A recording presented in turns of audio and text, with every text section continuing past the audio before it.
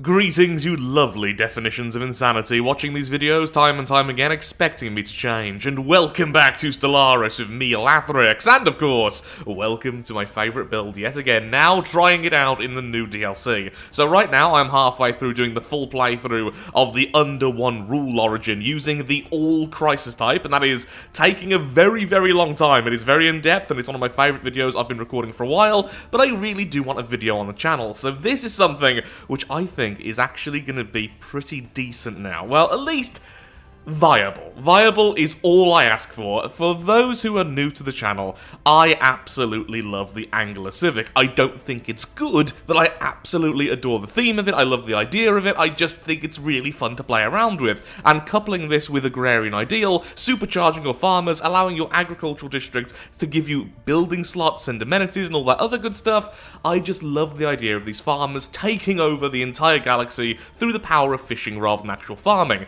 But it has never really been as good as the alternatives. Well, now we have the governors, and these lovely council positions will give us additional food, additional consumer goods from the anglers and pearl divers, even more food from Agrarian Ideal, and now you can super speedrun getting your third civic, and that is the biggest change for me. That means you can really quickly get catalytic processing, which means your food becomes alloys, and you can get that incredibly quickly if you build towards it. So, I honestly think Anglers could be one of the best super aggressive, very, very early game builds, or at least a viable alternative to the other aggressive builds. I want my ships made out of food, destroying other empires, collecting more food, and everyone to have full bellies and to be happy, and is that so much to ask? So what we're going with is Pacifist, Fanatic Authoritarian for loads more worker output, but also the extra influence is fantastic there. We're going with Imperial because of the capital system effects of plus 10% resources from jobs, so our homeworld get even more resources. We're going with Ocean Paradise for a super ocean world to begin with, for us to fish to our heart's content. Obviously anglers and Agrarian Ideal. Our people are aquatic and agrarian, so loads of extra food, and they are also quick learners because I want those councillors to level up nice and quickly. So extra food and consumer goods, extra food and then even more extra food. We should be swimming in food by the very end of it. It should just be a miracle situation with the amount of food we should be able to produce. And that's just about it. Now, as for our main leader, honestly, I'm just thinking eye for talent. Let's just go with extra experience gain for all of our leaders. As for our difficulty, the usual settings apply. We're not going to go to the end game, so the crisis type doesn't really matter. We'll be playing probably the first 100 or so years, just to see if this can actually work. And I won't be hard resetting for the precursor either. The Gaia World precursor is obviously the best for this build, because that can supercharge your farmers even more later on. But we're not going to do that, we're just going to see how it works with what we're going with. So, let's begin, and let's do some fishing.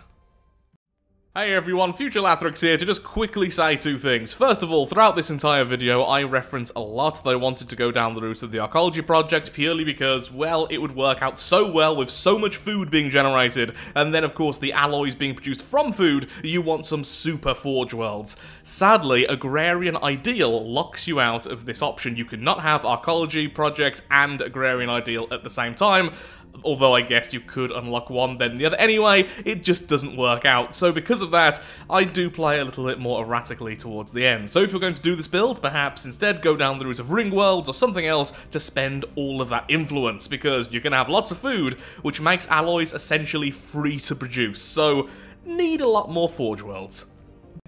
And lastly, before we get back into the video itself, and this is something people have suggested of me for a very long time, and something I would love some feedback on, in the next few weeks, or at least in the not-so-distant future, I am going to be opening up a Patreon. So this is just the perfect time for me, honestly. It's not something I've ever been super comfortable with, but I'm currently in the process of buying the house I'm currently renting, in addition to loads of other stuff, and it is something which just makes complete logical sense, but I've just never been 100% comfortable with, so I would love some feedback if it is something you would be welcome to hear every now and again, and what kind of rewards would you like to see from that kind of Patreon if you would consider subscribing there and supporting the channel. At the moment, the main thing is going to be reading out the names of the Patreons at the end of the videos, in addition to all of the usual stuff you see on YouTube, but if there is anything you would like to see, then of course in the comments I would love to hear it. So now, finally back to the video itself. Of course all that kind of stuff will not be affecting my overall schedule or anything else, it's just something worth mentioning. Now, back to the past. to farm way too much. And so here we begin to the left of the galactic center. So all we're doing to begin with is an extreme level of expansion. Because we are regular pacifists, this means we're not going to be able to make claims very easily. But bear in mind, we're not really going to be acting very pacifist. We can still attack to make vassals, to make tributaries, or simply to steal populations once we grab a nihilistic acquisition, which will be either the first or the second ascension perk we pick. We're likely, though, going to start off with, if I can actually find the darn thing. Where is the darn thing? Hello, darn thing, where are you? There we go. Transcendent learning. Extra leader capacity, extra experience gain. I also want to go with hydrocentric, which will further improve our powers on ocean worlds. And of course, we want to terraform every world into an ocean world eventually. That's all the major plans. Now, to begin with, our economy is actually absolutely fantastic, to be honest. Loads of alloys coming in, absolutely ridiculous amounts of consumer goods, loads of food, a decent amount of energy. Now, one thing you could do is change authoritarian into xenophile. Now, this means you would lose some of your actual food, but get more trade value from both your anglers and your pearl divers. We're going to end up with hundreds of these jobs, each of which gives you about as much. I think as much trade value as the old clerks, because clerks give more trade value now, don't they? So it's still a lot. It's a lot which will add up, and energy is always worthwhile. Now we've got a brand new scientist in the form of our prince, who I've simply called Little Fish. Our leader has leveled up, and we're going to just keep on going with Eye for Talent. Now, the traits we really want are things like Fertility Preacher. This will increase our population growth speed, but also... Ooh, I kind of want you. But also, it will increase our food, which obviously is really, really nice. I am tempted right now to swap out our Minister of Defense a bit early, although they are intolerant, which is kind of a shame. It won't really matter too much with our empire. Eye for Talent, on the other hand, is a big deal, so we're going to do that. And then we're going to replace you as well. And our old leader is simply being removed from everything. Doing this early on can really help out if you find some of the traits you want. So now we're getting an extra 10% leader experience gain across the board. Our head of research has leveled up, and Eye for Talent again. So every one of our council members has an Eye for Talent. That's a lot of extra experience. I mean, it isn't quite what I wanted with Fertility Preacher, but it'll do. There we go, Statecraft is finished, and we're going to be grabbing Transcendent Learning. So we get 2 extra leader capacity, which is great, because I already want a new scientist. And in addition to that, of course, we now have our new civic. So as soon as we have enough unity, which really isn't all that much, we're going to be grabbing catalytic processing, which is going to help out so much, because suddenly food means everything. Because we don't use minerals anymore for alloys, we only use food. Well, no ocean world, sadly, but at least we found 2 tropical worlds. So for those who don't know, this Origin Ocean Paradise actually removes your guaranteed habitable worlds, well, changes them into frozen worlds. At least that's what it says, so I'm not sure where the frozen worlds actually are, but still, I think you can terraform them later. But on the upside, we have found 2 tropicals, although we have found 2 of our neighbours, I believe. Have they already grabbed... oh no, they haven't grabbed the system yet. Okay, I really do want that, because any nebula space is always good. Free gas, free minerals, lots of happiness. We have our first factions. I'm probably not going to go with the oppressive subjugation policy, honestly, but this is really good, because obviously, extra unity, always good. But our main leader, the best fisher, is now a politician, which means more faction approval in addition to extra councillor speed. And with that, we can launch our first agenda, giving us an additional seat at the table. So the first one I'm going to want probably is the Minister of the Seas. So 5% food, and this is the blank amount of extra food and consumer goods from our pearl divers, and our governor can instantly go there. Sadly, no decent roles here, and no one I can hire which has any decent roles, but for now, let's go there. They're rank 3, which means we're getting 0.9 extra food from our anglers, and 0.6 extra consumer goods from our pearl divers. That's, of course, before any other modifier is added. And I would like Favoured Society to try and improve resources on the home world as well. So how much food am I now producing anyway? So this is before any of the buildings. Almost 20 food each already. That's actually better than I expected. 20 food per job. I'm okay with that. And then consumer goods from our pearl divers still probably won't be too fantastic. I mean, 9.1 is okay. It's still nowhere near as good as Masterful Crafters, but it's something. Ooh. Oh, they haven't grabbed this system yet. Please survey as fast as you can. I really want this nebula. Hello there, how are you doing? Okay, so... Oh, I'm not gonna get the nebula, but it looks like I may have stole... No, it probably wasn't their guaranteed habitable. They're on a relic world, so I don't know what world they're meant to be on, but either way, that's great. They are super weak! Why are you so weak? I knew our start was good, but that is very surprising. Why are you open to vassalization straight away? What's going on there? I mean, I guess I have been focusing on my fleet a little bit, but still... Yeah, you are really weak. That might be a pre-FDL that's woke up. Their empire looks teeny. I mean, I'm still very surprised even then, but yeah. Okay, so there's another alien species over here, I think. Oh, no, is it just you? Oh, was it just you twice? Oh. In which case, what we should probably do is get here. That way we can go past you, then this is free to expand into later. Okie dokes. That's what we're going to do. Shame we didn't get this nebula in time. Again, more nebulas are great because of the lovely building of Nebula Refinery. Normally, I'd also rush the food building, but since we have so much food, I don't really care about that this run. I mean, obviously, I should vassalize it. Yeah, inferior economy, pathetic fleet power. I really think this was a pre-FDL that woke up. So, I want them to be loyal. What do I want them to be? For now, let's just get them as a vassal. Make them nice and happy. Pay me a little bit of resource, that's fine. And, did they just close their borders before accepting... Oh yeah, look how tiny they are. They definitely woke up. Otherwise, I don't know what's going on there. A new colonial outpost. Yeah, and they have no other worlds, which means...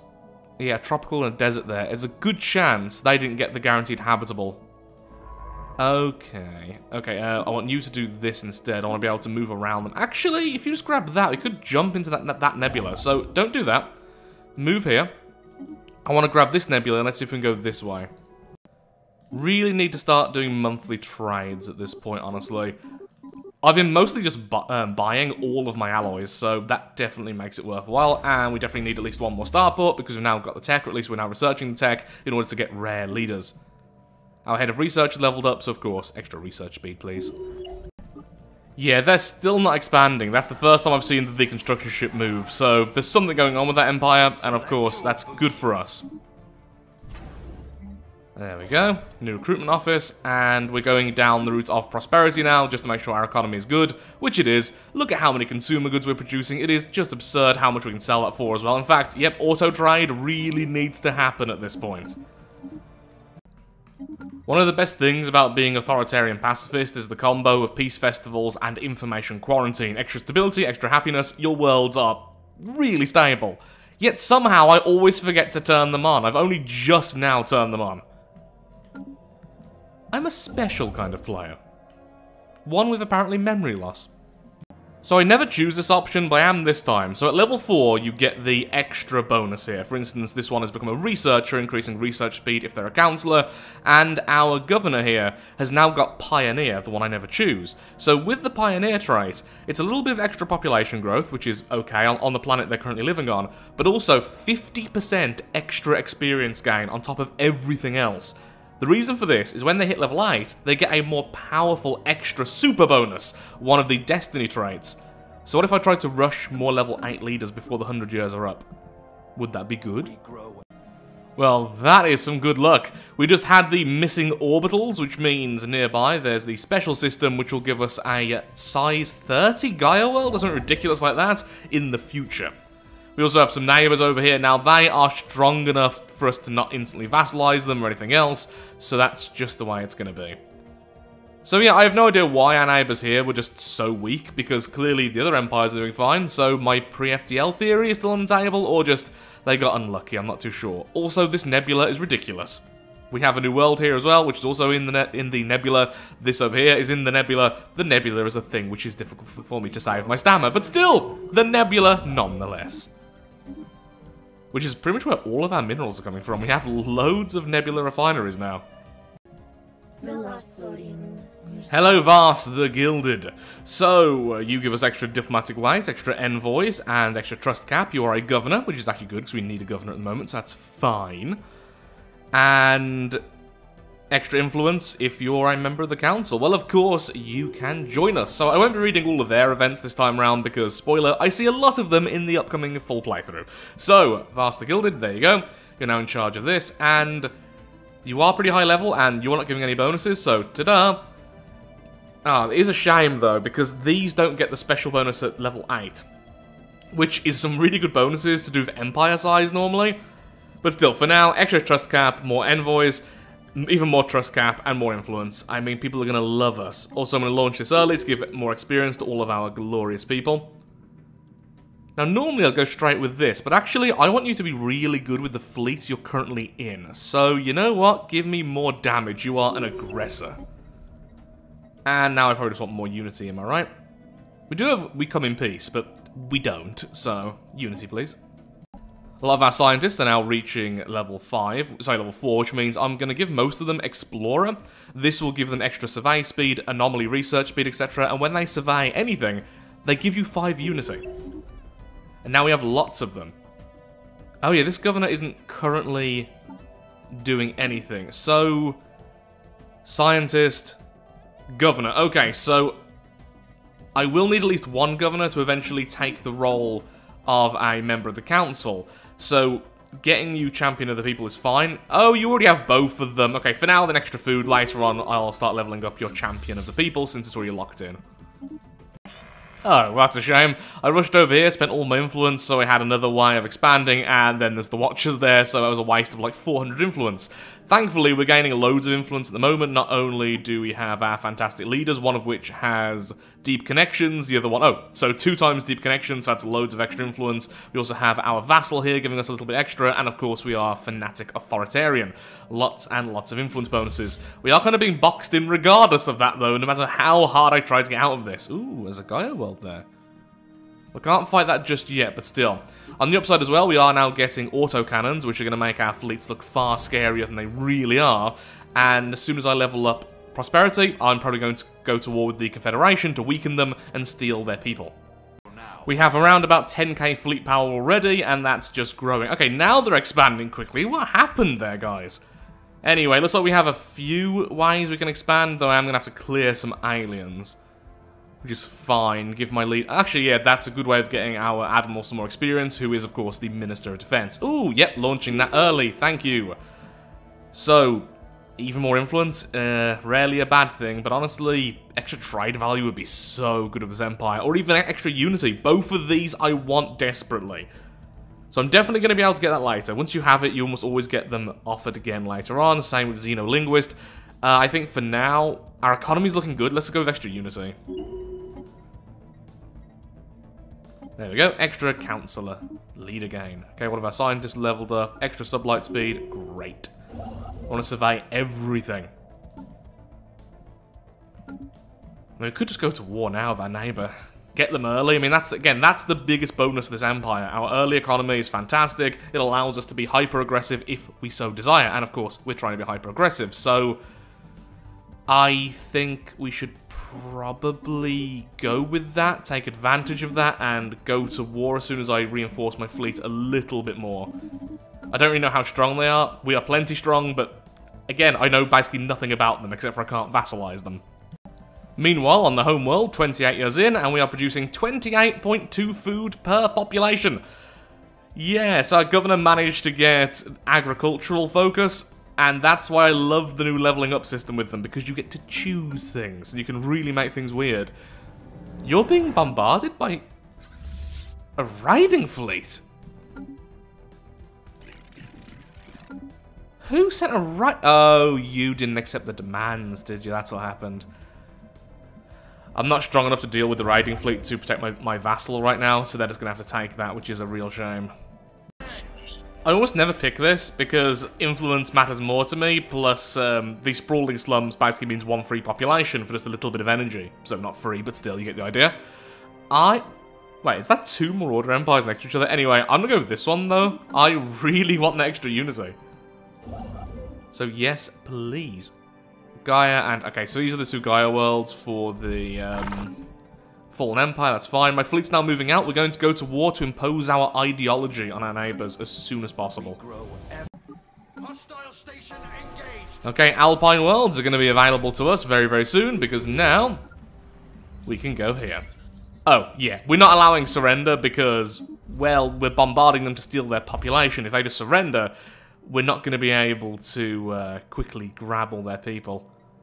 So, the idea currently is deal with this, then clear out the aliens here so we can start expanding that way, and then clear out... Oh, no, I can't clear out these aliens. No! Your positioning is dreadful. Well, I guess I could clear out this one here, the Void Cloud. That would at least give us maybe the ability to slip through, and it would give us an arid world, which isn't great right now, maybe in the future. Oh, we're actually getting stuck. Yeah, I'm really hoping expanding here is going to be nice and easy. We grow ever stronger. Lovely, lovely early aggression. Okay, so... They're psychics! That was loud, and my microphone yelled at me for that, but they are psychics. Oh, that is beautiful, isn't it? Savannah, 2... Do we have no cold worlds? We have 1 alpine world there. That is stupid, really? Still, psychics. Psychics very good. Ah, we have little pre-sapient mushroom people. Ever stronger. So the one... Oh, Broken Union. We're gonna get brain slugs. Lovely, you just want to slug in their brain. Okay, so glory to the Yerks. Anyway, what we're doing right now is making loads of agricultural districts because trying to get enough jobs for all our new people is actually very difficult. So, what are you good at anyway? You're decent leaders and sociologists. Okay, but you just don't breed very quickly. So we are going to grab 1 Alpine world. There's also a random Gaia world here, by the way, with City of Bones. I don't really know what that is, but I'm sure it's safe to land on. The City of Bones world, the ultimate Gaia world, just sitting there completely free of people. Yeah, so I think we really need to start getting some tech now. We're doing fine for alloys and everything else. Our economy is going to bounce back in a second once we have more jobs available. And this war is basically over. Not only have we completely emptied their homeworld, I mean, look at this thing. Yep, 2 people left and all this upkeep which is going to hurt them. We are also just not really finding any more fleets. They had a 5k fleet early on, then a 2k was defending as well. Obviously we just brushed them both aside, and now we're just having free reign. Once we take all this and our ground forces land, they'll give up, and they'll become our ideology, glory to more fishers, and then later on we'll either vassalize them or make a federation with them.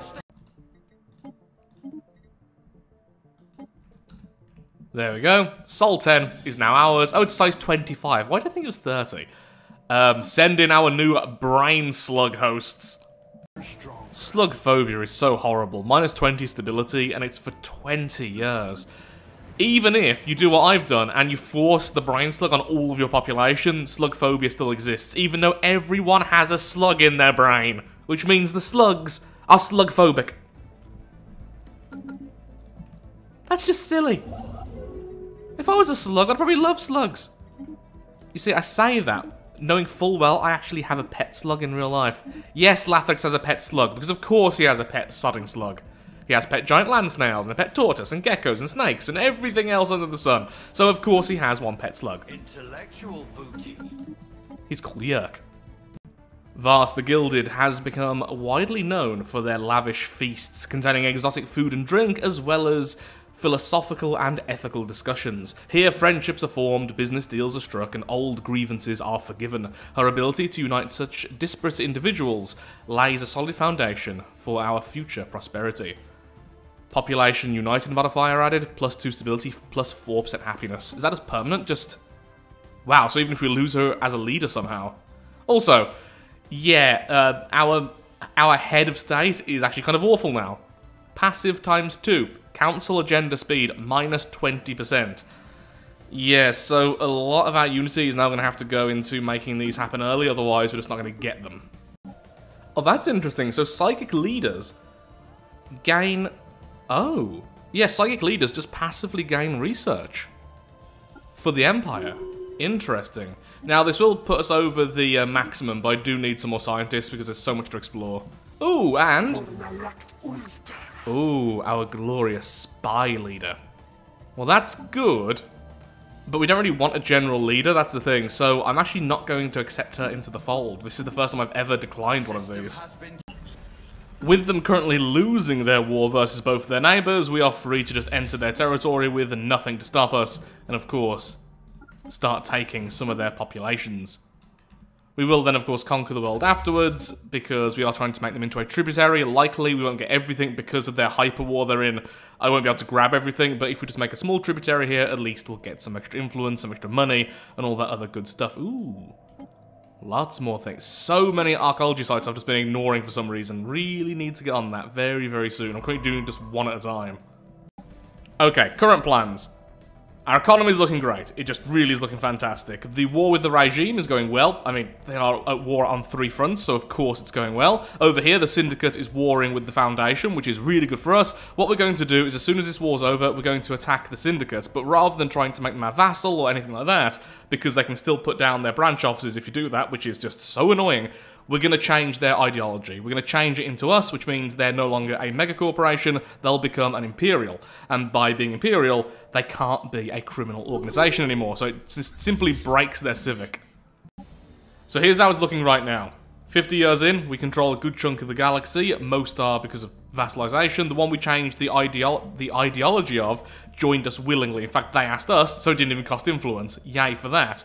We're going to be attacking the Syndicate in just a moment once I've healed up my forces, and we have a potential ally with the Imperium. The Imperium here really like us. They also control the Foundation and a few others, which means, yeah, another vassal group we could turn into a super federation, which would then dominate about half of the galaxy, and our economy is looking as good as ever.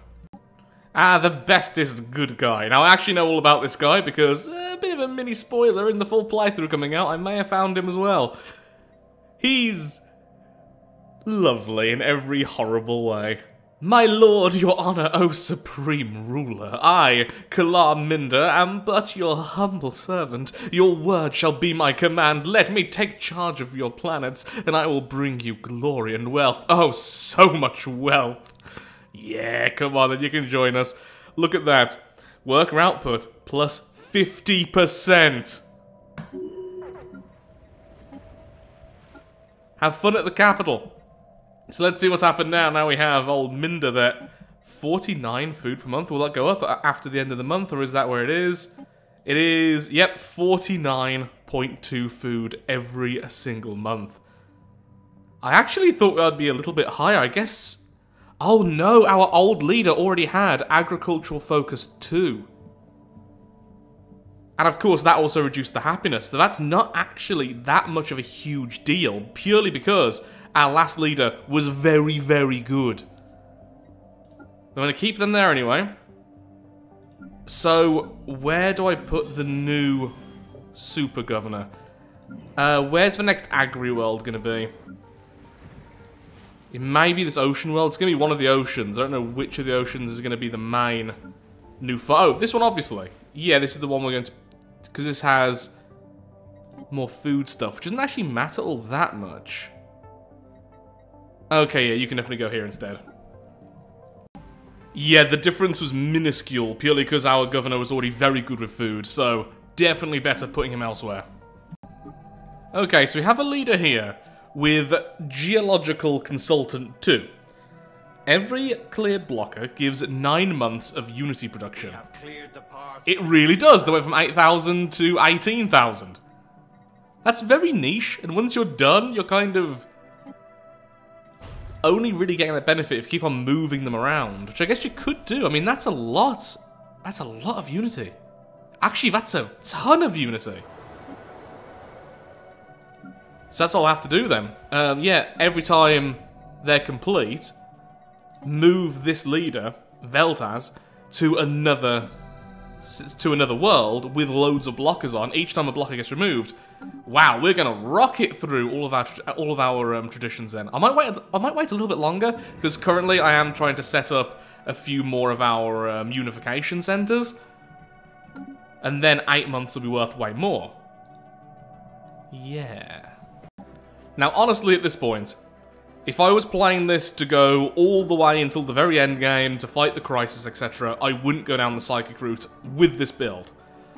But I am really curious to see what Psychic does to our leaders once we get full Psionic. So I am going to go with Mind Over Matter, and then we are going to go down the route of Psionics. Council agenda available.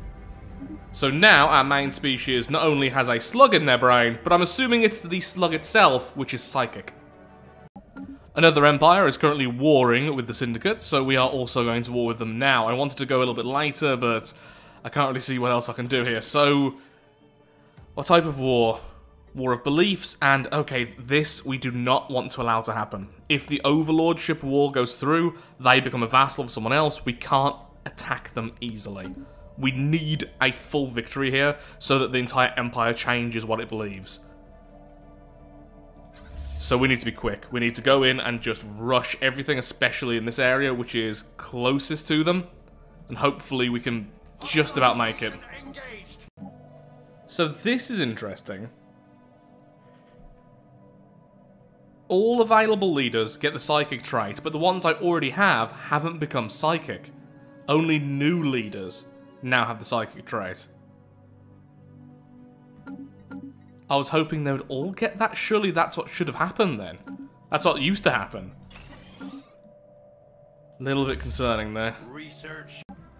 I've also gone with Hydrocentric. This will make all that terraforming cheaper. It also means I can expand our worlds by using the Expand Planetary Sea. So to do this, what we need is the ice mines. I've got one of them up somewhere. Essentially, it's just these. I can't remember which one has it. The ice mining station. This will allow us to either flood habitats or extend our oceans, making the world bigger.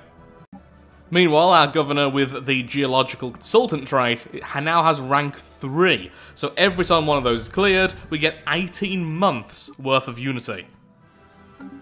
Hence why I've just finished off Psionics already. Just to show you how new I am still to this DLC, I did not realise that Domination has 2 new really good things to do with it. First of all, Governor experience gain plus 20%. Governors are arguably the most powerful leaders in the game now. Then, Privy Council, Councillor experience gain, all of them including your Grand Overlord plus 20% experience gain. So if you have governors in the council, that's a plus 40% if they do indeed stack. And even if they don't stack, I don't care, it's still really good. Domination, gonna start using that a lot earlier now. We've removed a blocker. I'm getting 30,000 unity every time I clear any blocker with this governor here, and I have loads of worlds with blockers still. That is a really good trait. I never would have rated highly until I actually thought about it for more than 5 seconds, which is a rare thing for me to do. Just for the sheer fun of it, I decided to go with the Eater of Worlds. Since the first time we were offered, it was the Composer of Strands, and although that is great, you know, pop growth, etc., I want to see what the main building is like if we go the Eater of Worlds, and let us hope none of our worlds are devoured in the process. Now, since loads of our worlds are now ocean, and we have lots of species which don't like ocean, what I'm going to have to do is make everyone love ocean. So it's very expensive, but I'm changing our insects here into ocean preference. Thankfully, actually, no, never mind, most of them are ocean preference already. Huh, then all is well. Okay, there we go. So, does that automatically... Fantastic. So that automatically removes all of their stupid corporate holdings. There they are. They're now a monarchy, fanatic, authoritarian pacifist. I mean, they're going to be destroyed or taken over now by their neighbours, but at least they're no longer being a nuisance to us. What we need to do is get ready to go to war with a fallen empire, really, more so than anything else. 400k, that's not as much as I expected. Oh, that's a second group, but still, though. Yeah, you're going to be our target. We are now selling over 3,000 food every month. This is where it gets excessive and silly, but it's also way too much fun not to do. So, yeah, we're now producing 86.9 food every single month. Per population. If we went down the route of genetics or synths, we could have got that higher. We could power So many super Forge worlds. Okay, if you're going to play this in the long run, realistically, I still think Hydrocentric is a good option. It's fun, it's on theme, and also works. But really, going down the route of the Arcology project is another huge bonus here. Because giant Forge worlds, just... who cares about tech when you have sheer mass? Actually, can you go down the Arcology route while also doing this? Because I can't see it. Am I going crazy? Have I gone mad? Can you not have the Arcology project if you've gone down this route? I mean, maybe that's the case. I actually don't know. I mean, in that case, you'd go down the route of Galactic Wonders and just make super ring worlds with loads of forges on, or just forge ocean worlds. That's fine as well, obviously. Yeah, I can't see it. So unless I'm going crazy, maybe this locks you out of that. Interesting. Okay, the use of world just ate an entire city, apparently. Lovely. Since our last tradition tree was already finished a while back, I just spent over 100,000 finally forcing our last council spot, and we already have a a governor waiting for this. Because they are a master bureaucrat, minus 10% empire size effect. Already the empire size is hardly doing anything, and now it's gonna do less. Plus they're just a super high level as well, which means they're already gonna help out a load with farmer and angler output. So what do we go with next then? Just more unity for a while so we can start upgrading our worlds? Sounds good to me, until we can get the, I always forget what it's called, the one from Prosperity. It's my favourite one, there we are. Favoured Society, that's what we'll do as soon as that unlocks. I want to get at least one level 10, please, by the end of this. We're on 6k tech now, which isn't too bad considering our very small empire size. My fleets are actually moving over here. We're going to go toward the Covenant. The Covenant isn't really a big threat to us. It's a really weak vassal. It's just been here the whole time, but we can attack it without incurring any wrath from its owners. So we're going to attack them in order to steal a lot of their populations. We'll then change them to being ocean-loving like us, just because we have a lot of worlds which are kind of half-filled. I kind of made a big mistake here, because we are making synths. We should have got a load more of these robot assembly complexes a lot earlier. We have no real other population growth increases, and I just didn't. So our pop just kind of stagnated for a while, so that's a major mistake that's really weakened the position we're in currently. Though I still think we're in a pretty good position. Oh yeah, we're now selling 4,000 food per month. Maybe the Arcology worlds would have been a better idea. What is more forges?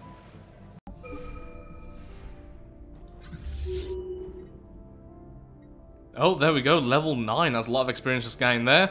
And the good thing is as well, this leader is a zealot, so every time it destroys an enemy vessel, we get 6 unity. Doesn't sound like much when you're destroying hundreds at a time. It does stack up quite a lot. Could make zealot even more extreme, but I think I'll leave it for now and just go with Wrecker rank 2. Who needs debris when you have bigger guns? More people for the farms. Champion of Automation. Robot upkeep, sorry, output increased, building upkeep, wow, that's really good if you're super heavy into robots, which I'm not majorly at the moment, though I don't really like any of theirs too much, I just want them to be around. I think they're also now finally out of things to destroy, since that was our special leader for removing all of the blockers.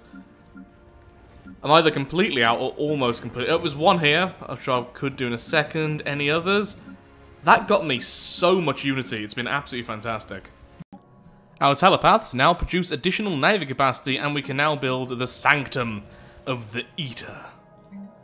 So what exactly does the Sanctum of the Eater do in comparison to the other Sanctums then? Also, how does it look? Brutal. It looks brutal. Ship weapon range increased, ship upkeep reduced. Oh, I really thought it was going to be additional fire rate. Maybe that would be a bit too powerful. Saying that, I mean, weapon range, especially versus the endgame crisis, is glorious. So, since I wanted to go with arc emitters in recent builds, especially versus the all crisis, like in the full playthrough, yeah, that's still really good. And of course, 3 more telepaths is always beautiful as well. For once, I've made sure to activate this, capacity boosters, which increases leader experience gain and lifespan at the cost of, well, their cost. So that is definitely worth it there. We have loads of Edict Fund left, though we're about to get Ascension Theory, so that's where that's all going to go. Extra research speed would be great, or anything else which will help out our glorious leaders. Our main fleet is now over 400,000 fleet power, so soon enough we'll be able to start taking out the fallen empires, which will definitely give us a huge bonus. I'm also thinking that if we bribe them with tech per month, we might be able to get the nation on board as a vassal, which means all that green turns blue, or at least our type of blue, not this type of blue. And then, I don't really know what's happening with all this. I was originally obviously going to make a defederation, but that just didn't really happen. I've changed the thinking of the bulwark into one more in line with us. And, if this goes through, there we go. That chunk of the galaxy is just submitted to my most benevolent oceanic rule. So that's nice. Oh, and at some point, we found someone's head. It's a relic now. So I'm getting my fleets back, and then we're going to prepare for war against the fallen empire. Can I do this? Yes, I can. It's very expensive, but we've got lots of unity to burn, so there we go. Oh, you're about to hit level 9, which is great, and you lot are so close to level 10. It is infuriating how close that is to 100 food. Still, if this is where we end up, I'm going to allow myself to round up and say we got to 100 food. 97.2 food per month per population. Every single population. That's just a lot of food. Now, if we went down a different route with our leader, for instance, the Instrument of Desire, we would have actually got the 100. That's why I'm going to allow myself to round up. I just went with the Sanctum of the Eater of Worlds, for the fun of it. Though we could have easily gone with that instead. But I didn't, because I never go with this, and I wanted to have some fun. But fun apparently is stupid. Well, there we are. Our main leader is now level 10. And so is our principal catalyst, even if they don't really have many bonuses to go with, at least at level 10, which means they get the full plus 50% food from farmers and anglers, because 10 times that, which is great. How much food am I now producing then with those level ups? 104.3. Oh my god, I actually have 1,000. Well, time to go up to 5,000 food sold per month for almost no energy whatsoever, because I didn't go heavy into Forge Worlds, because I am not a very smart person. Well, I was going to end this in a more fun way, but apparently I can't go to war with the Fallen Empire. You know why? I'm a pacifist, and I completely forgot I was a pacifist. Well, that could have gone better. Well, we're doing enough fleet power for that anyway, so things are looking good for the endgame crisis if we were to stick around. We already have almost 1 million fleet power, and that's gaining. I'm now building a lot more in terms of forges and everything else. Our tech is doing well. It's at 11k now, and we're only getting a 21% increase in our tech costs, so our repeatables are actually going on very, very quickly. And I didn't grab that one single world. I have also grabbed all the Gaia worlds, which are around here originally, since I did find the random head. Through immense amounts of research bribery, any second now will actually happen. Ta-da! More of my glorious blue. So at this point, we've basically taken over half of the galaxy. Things are looking really good, and I'm going to be calling the video there. So hopefully this proves that this build, though still not very good, is at least viable. One day, there will be just this weird update which just does a little thing and pushes it into a more meta format. Now, definitely, I did do some things wrong. I honestly think maybe just not focusing on tech and Unity is maybe more of the way to go. Just keep on going, economy, forges, forges, forges, forges. Just forges absolutely everywhere, millions of fleet power. Maybe that's more the way to go. I went with a very balanced build, and that's why we've got a good economy-ish. A decent fleet, in fact quite a good fleet at this point, and pretty good tech, but nothing super excelling, so I didn't really tech rush, and I kind of took the vassals too early, and they're a bit weak now because of that, so they're not really feeding me anything. Seriously, I'm getting less than 1k tech total from all of my vassals, and only a little smidgen of energy. It's all coming from the fact I'm selling 7,000 food a month. That's what's keeping us currently going, so yeah, I do need to look into the fact that something stops me from doing the archaeology project here, and I'm not too sure what exactly it is. On the upside, we do have a couple of megastructures going as well, and it was a super, super, super fun build. hopefully some of you will try it, or at least enjoy this weird attempt. So thank you so much for watching. The full playthrough will be out in the next week or two. It's a really big one and a super fun one to record, so thank you so much for watching. If you have enjoyed the video, then of course, likes, favourites, shares, comments, all that good stuff. Helps out me, helps out the channel, and most importantly, shows that Stellaris is a series you wish to see continued in the future. Now, back to recording the main video. Though this was super, super fun.